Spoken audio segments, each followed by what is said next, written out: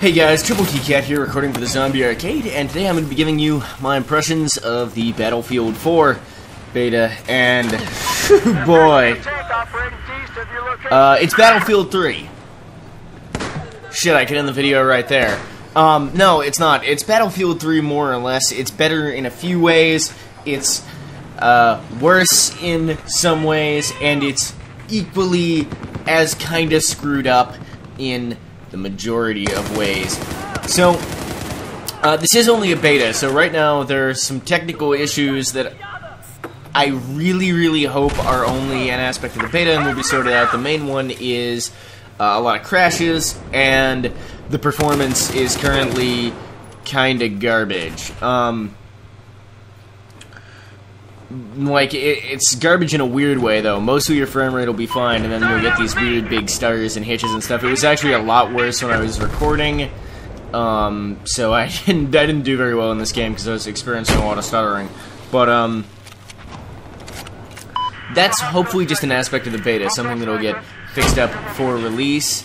Aside from those two things, I would assume that everything in the beta is more or less how it would be in the full game, because that's how it went down with BF3. People are always like, oh, it's a beta, they're gonna change so much.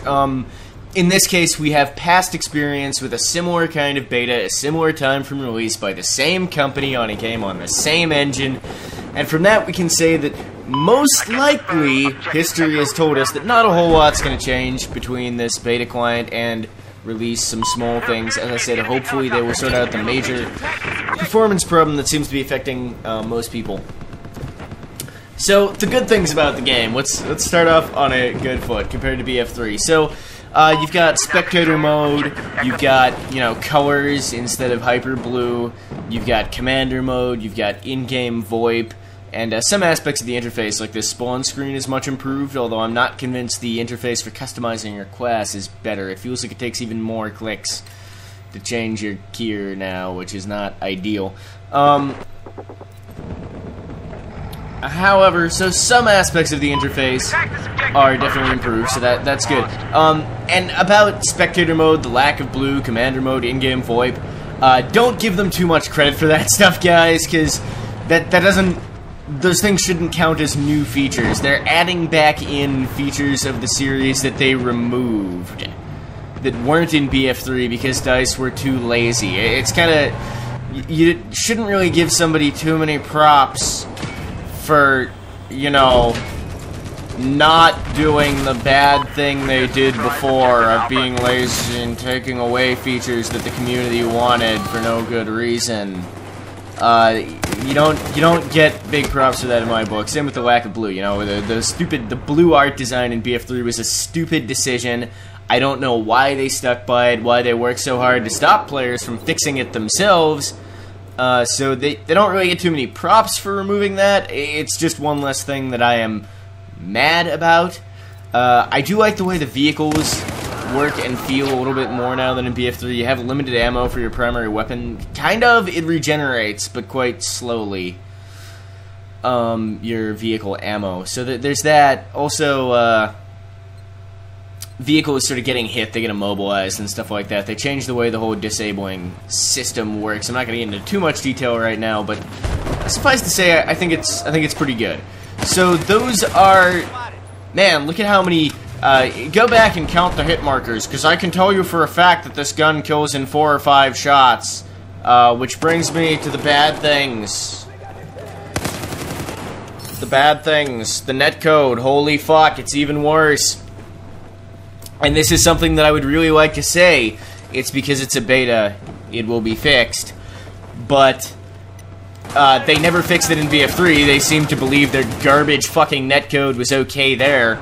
So they're presumably going to believe their garbage fucking netcode is okay here, too, when it is not. Aside from the getting shot around corners, which is still a thing, you now have the situation which you get in some games with terrible netcode, such as this one, where it appears to be the case that you have to shoot a player like 50 times to kill them, and you are killed by 1 or 2 shots. That is what seems to happen from your client perspective. It's not what actually happens, but it is what seems to happen. I get this in GTA 5, and the reason I get this in GTA 5 online is because I'm playing with players in America, and it's really fucking laggy. I get this in, you know, 15 ping situations in Battlefield 4, which should not be acceptable. What this tells us is that there is a huge delay on the server side. It seems like it takes so long to kill the enemy player because the shots you fire take a noticeably long time to register on the server end, on the other client end, and for them to actually be killed. And the reason you seem to die in a split second is that the guy who was shooting you was actually firing long before you could tell he was shooting on your client end, and then you die. He was firing long before he seemed to be firing on your client end, but the deaths tend to go through, Lost objective Echo. you know, in sort of the correct time frame.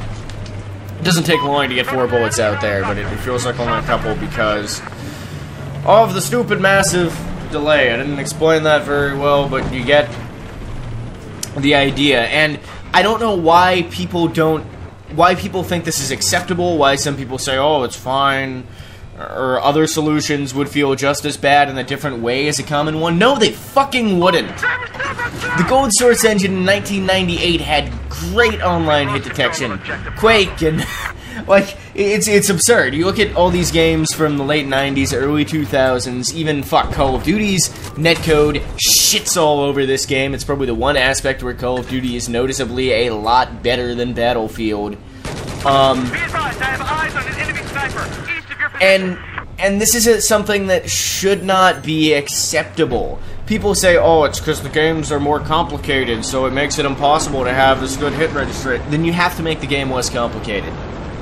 This weird disconnected feeling, this weird delayed feeling with the shooting, this weird thing where you get shot around cover really badly, where this stuff should not be considered something that can be compromised on in an online shooter. It should not be acceptable, and I do not know what the fuck happened to the... Well, I do know what happened to the gaming community. They all became filthy fucking casuals who don't even give a fuck if the game they're playing has the slightest feeling of consistency or legitimacy.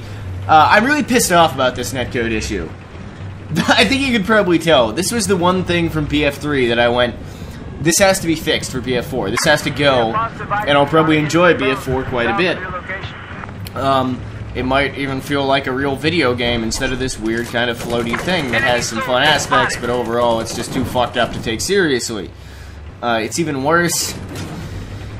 It may be somewhat better for release versus this beta, but nobody's even talking about this shit on the forums. I think people legitimately don't notice or don't care for the most part, and so there's no motivation for DICE to lift their game because the community that plays BF3 is essentially the same community that plays Call of Duty. It's you know, a hyper-casual game for the widest possible audience in exactly the same way as Call of Duty. And if you believe anything other than that, by the way, you're a fucking idiot. All these people saying, comparing Battlefield to COD is like comparing fine wine to turds or something. No.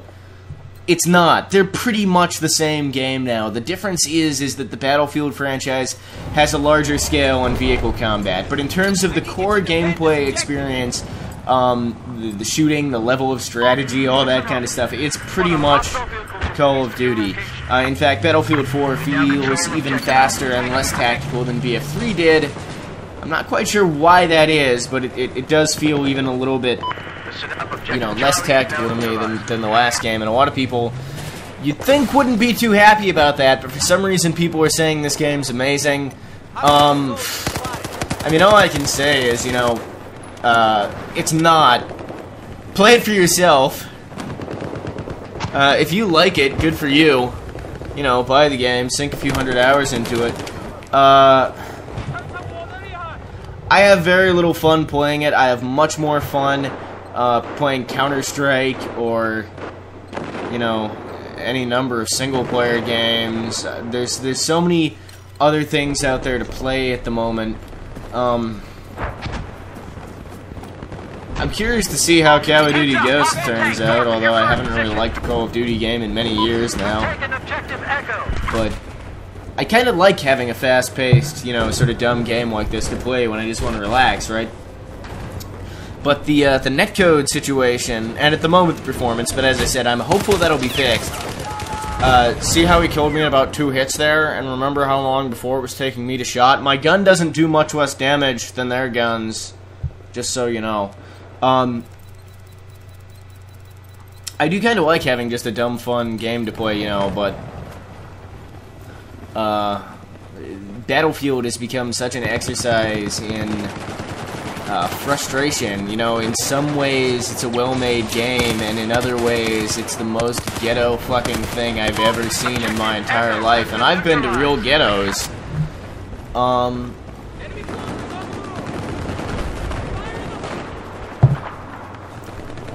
I don't have fun playing it. I don't want to buy it. I don't want to make videos of it when it comes out. I probably will anyway.